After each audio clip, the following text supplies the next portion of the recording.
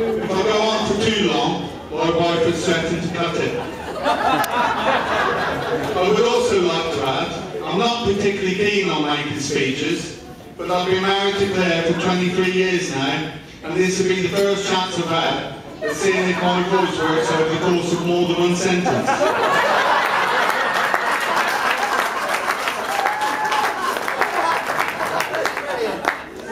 And I would like to take this opportunity to thank you all for being here. I know that some of you have had further to come than others, but you're all welcome on guests on this special day. Standing here in front of you today, I feel incredibly old. To me, it was only yesterday that Kayleigh was born, and I never thought I'd be as happy as I was then, when the doctor held her in the air and Kayleigh looked around over her little hooked nose with the most indignant look, as if to say, well, I'm here where all the fanfares, I've arrived. Until seeing her today, my daughter as radiant as she does on the wedding day, makes me even happier than I thought that ever was possible. I am so proud of everything she has become.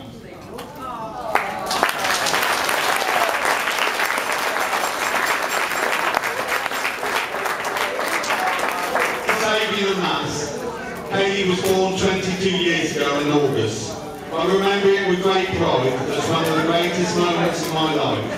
It only seems a little more than a blink of an eye before I'm here giving her away today. In between, Kayleigh has given Claire and I so much to be proud of. It was only last month we saw Kayleigh complete a law degree at Bournemouth University.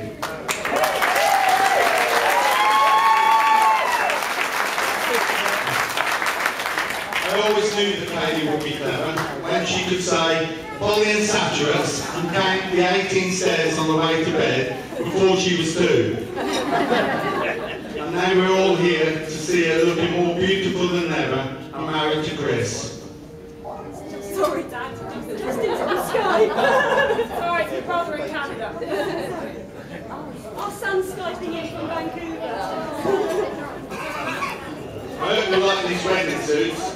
To make sure we'll be able to fit into mine, I've been watching my weight. As you can see, I've had it right out in front of me, where I can see it the best. I don't think I've forgotten you, Chris.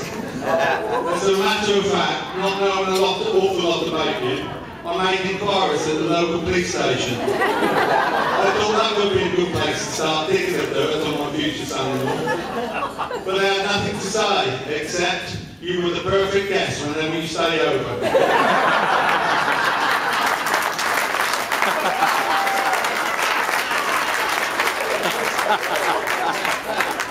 Chris, a word of advice. Being a husband is like any other job. It's easier if you like the boss. Now, Chris, can you place your hand on top of Kayleigh's? I just wanted to let you know, knowing the Hilton women as I do, this is the last time you're likely to have the upper hand.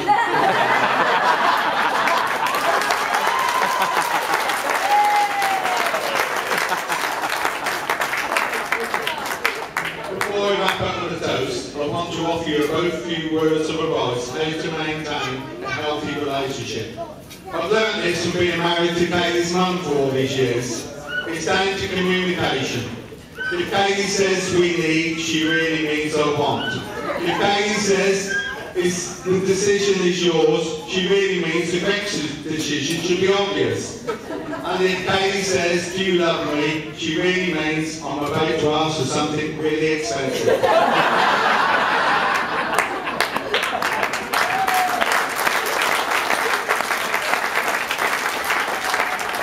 May you have love, good health, but most importantly, may you have the money to enjoy them.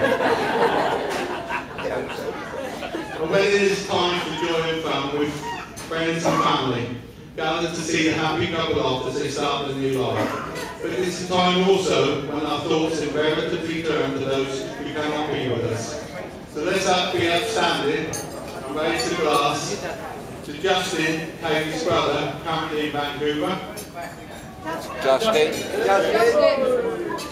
And to Chris's mother, who we remember and love with pride, Diane.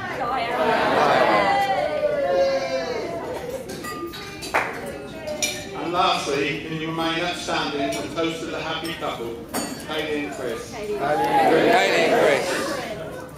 Thank you.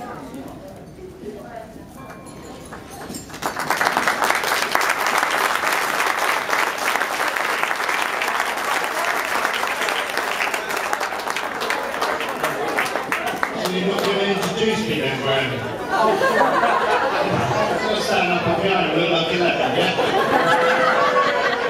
I'm followed by Lee, but don't worry about the board up there where it says Christopher Bang is totally confused. The whole family are.